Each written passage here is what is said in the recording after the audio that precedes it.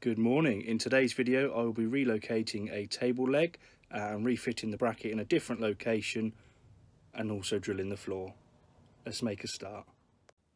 So as you can see, this is the table leg and the existing table that we had in the van. Now where this used to sit, the seats themselves actually used to be bolted in here, and you can probably see there the fitting for the table leg is just underneath the seat now, which is completely wrong, and obviously we can't use it.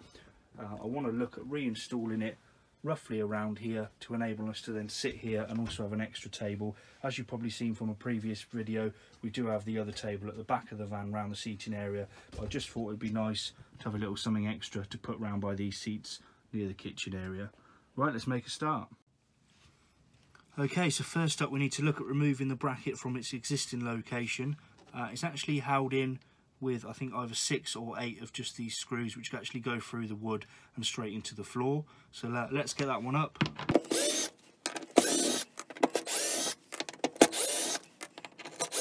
I guess the other thing is, will it actually come out? Because I did actually glue this one in. Let's see if we can just grab a screwdriver and free that one off. Well, that wasn't terribly easy. It's been in there basically since last year, so it did take a bit of hassle to try and get that out. Unfortunately now, as you can probably see it and imagine, I am left with a giant hole, but what I'm looking at doing, I've got this little dropout vent, extra vent that I had floating about, which I'll put in there. Nice bit of mastic on there and seal that all up. Again, as you can see, it's actually underneath the seat, so it's not too bad.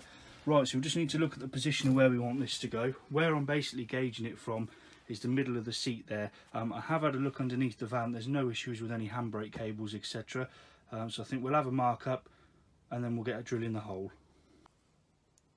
Okay, so location wise, I've put that exactly where I want it. Had a little scoot about to make sure I'm happy with it. So we'll just look at drawing round this particular bit itself and then we'll get the hole cut. Now this is actually a 60mm hole that we need. So I've actually gone for a 64mm hole saw, which is more than enough to allow to basically put some mastic around there so it's all weather tight. And sealed up for winter. Right, so we're at the point of no return. We're ready to drill the hole. I actually got this hole saw from a place called Tool Station, which is a DIY shop here in the UK. So like I said, it's a 64mm cobalt hole saw there, and you get the adapter separately, so you can then look at buying replacement cones and different size cones if you want. And that's just mounted within, as you can just see, a very basic 18-volt cordless drill. Right, let's get this hole done. Now the only other thing I add in when I'm doing stuff like this is just a bit of WD-40 or some sort of penetrating oil, and that is just to keep it nice and cool and also ensure a nice smooth and easy cut.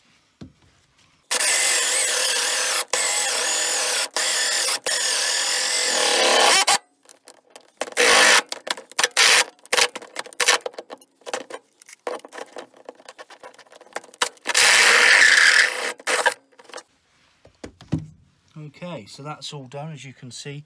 Lovely clean hole there. We'll just get you back into shot. So we're ready to put some mastic sealant around there and actually fit the plate back into the floor. Okay, so that's the sealant wax all applied to the floor and also underneath. So we'll just look at actually fitting the plate into the floor now, which you can see is a nice flush fit with the floor. It is a little bit proud, but nothing too major. And we'll reuse the existing screws that we used to take it out in the first place. Now these should actually go straight through the floor and dig right through and into the metal without any drilling required. Let's give it a try.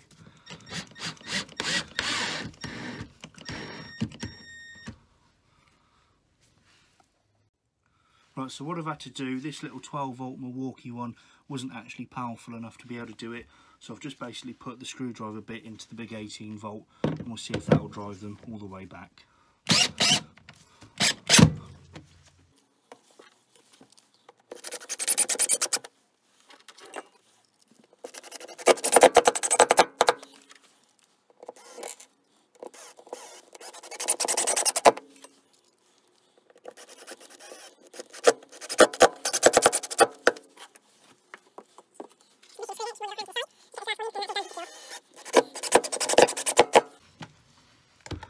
Okay, so as you can see, that's fully now installed within the floor. nice and neat. You've got, as I say, it sits slightly proud of the floor, but that's ready to accept the table leg. So I'll just get packed away and then we'll offer the table up and see what it looks like. So I just wanted to show you basically the end result of cutting the hole. So you're left with obviously a piece of floor, wooden membrane, and also the metal bit out of the van floor itself. These hole saws, as I say, absolutely brilliant. I don't know if you can see just in there in the middle you've got a threaded section, and then you've got the adapter there. And the way it works is you screw the hole saw onto this section here, and if I'm able to do it with one hand, if you see, if I spin that, you end up with these little locking pins that come through, which basically, once it's set up, sit just around there, which actually stops it twisting. So rather than it coming undone, it locks in, and then all the power from your drill is actually then used on the jaws actually for cutting the metal itself. Absolutely brilliant. I'll just show you the packet and you'll be able to see the brand that I actually used. And as I say, these are available from Toolstation here in the UK, which is like a DIY hardware store.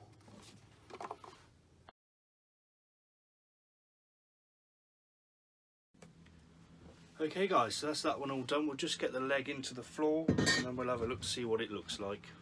So the table itself is made from bits of pallet wood. This is the other end that you get within the kit. So basically you get the floor plate, the main sort of pole, shall we say, and also this fixing here, and you can see it just literally screws straight into the wood.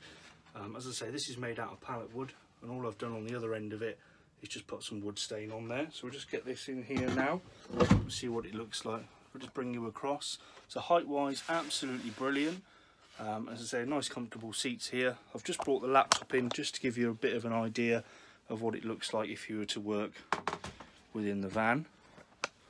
So you can see there, we've got the computer, plenty of room, you can have a drink there. I'll just move out the way and then we'll show you it fully fitted and ready to use. Okay, thank you for watching this one. If you did enjoy it, please give me a thumbs up and subscribe. I do have future build videos coming up as stuff's arriving in the post. Still waiting on stuff at the moment. Thanks for watching.